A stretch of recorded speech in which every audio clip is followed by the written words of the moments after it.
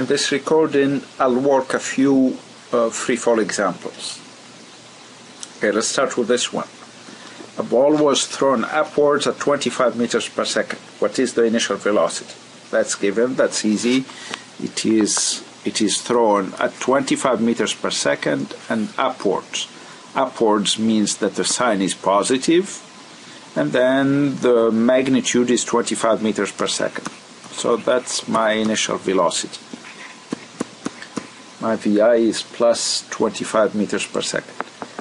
What is its velocity when at the top position? Now, if you consider an object moving up and then down, they're asking about the velocity at the top position.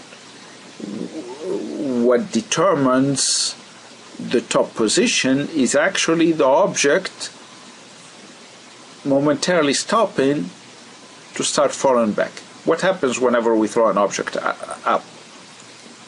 Its velocity is pointing in the upward direction. That's my 25 meters per second. And it's going to slow down at 10 meters per second every second, since the acceleration is minus 10 meters per second squared. We know it's going to slow down because the velocity is up and the acceleration is down.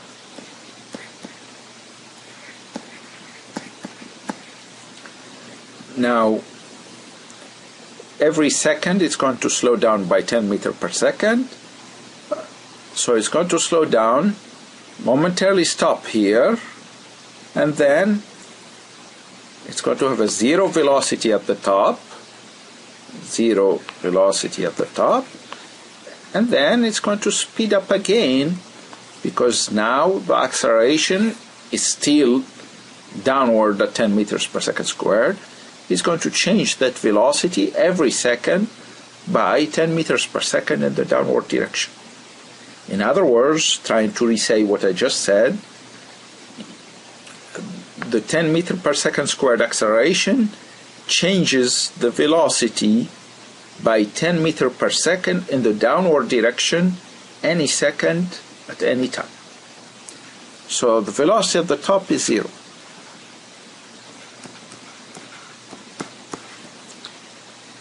Now, what's its velocity 1 second after being thrown? We use the equation.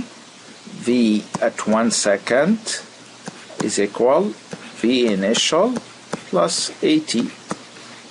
So in this case, that's going to be plus 25 meters per second plus minus 10 meters per second squared times T, which is 1 second.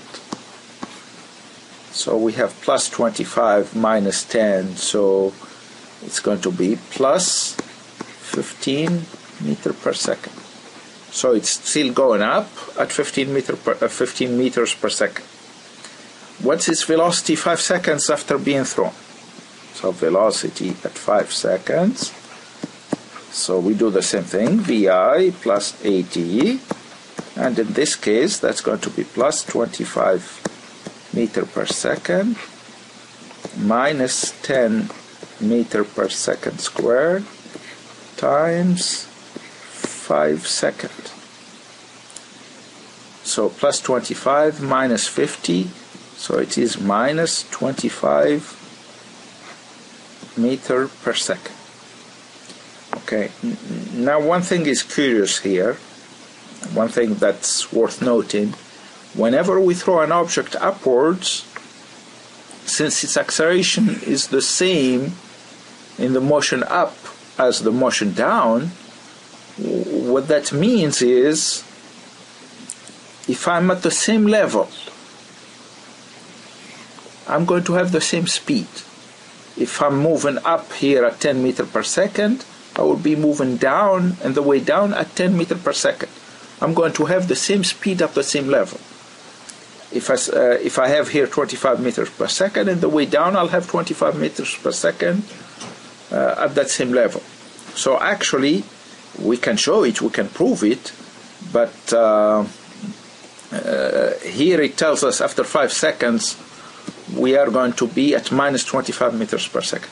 What I'm telling you here, it's going to be at the same level there at minus 25 meters per second. I'm going to just take a shortcut and prove it anyway for you, so we will not be in doubt. So to prove it, I'm going to calculate the displacement at 5 seconds. So to do that, I'm going to write the displacement equation, which is 1/2 of AT squared plus VIT. So in this case, that's going to be 1/2 minus 10 meter per second squared times 5 seconds squared plus VI, which is plus 25 meter per second times 5 seconds. So what do we have? 5 seconds squared times 5 times 10. So it's 25 times 10, 250 over 2, 125 with a minus sign. So minus 125 meters plus 5 times 25, 125 meters. So it is equal to 0. So at 5 seconds, my displacement is 0, meaning that the ball comes back to the original position. Okay, again, I was trying to prove to you there that when it's going to have a speed of 25 meters per second, it's going to be at the same level as the level we threw it from. Okay. Just a few things